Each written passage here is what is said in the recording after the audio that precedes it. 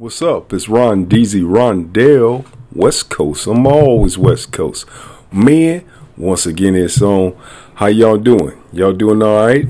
I'm doing all right. What you thinking about? I want to talk about NBA legend and champion of the Los Angeles Lakers, Dwight Howard, for a minute, okay?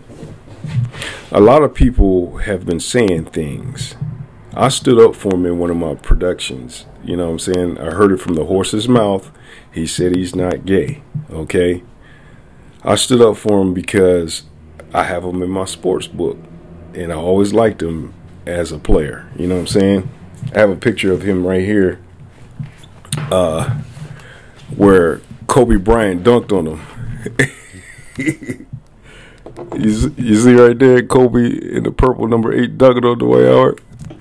But I also have Dwight Howard as a champion. Let me show you. Let me show you guys.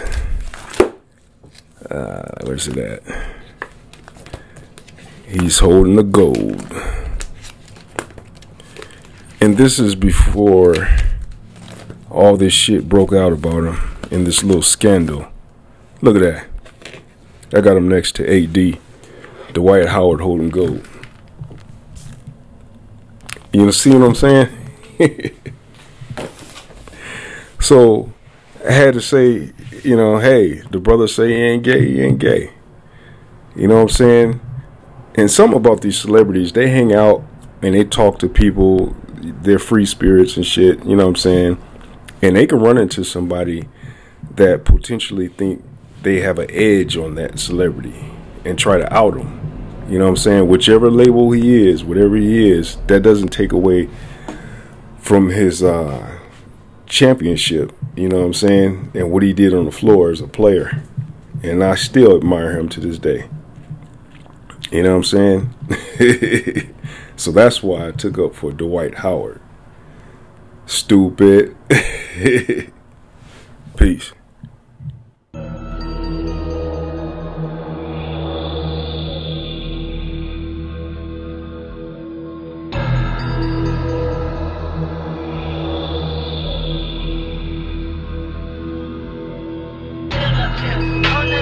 Bust a nigga, run your mouth. Bust a nigga, run your mouth. Put that bitch in the trunk. Fill up him on the gun. Bust a nigga, run your mouth. Bust a nigga, run your mouth. Put that bitch in the trunk. Fill up him on the gun. Bust a nigga, run your mouth. Bust a nigga, run your mouth. And see just where your body hang.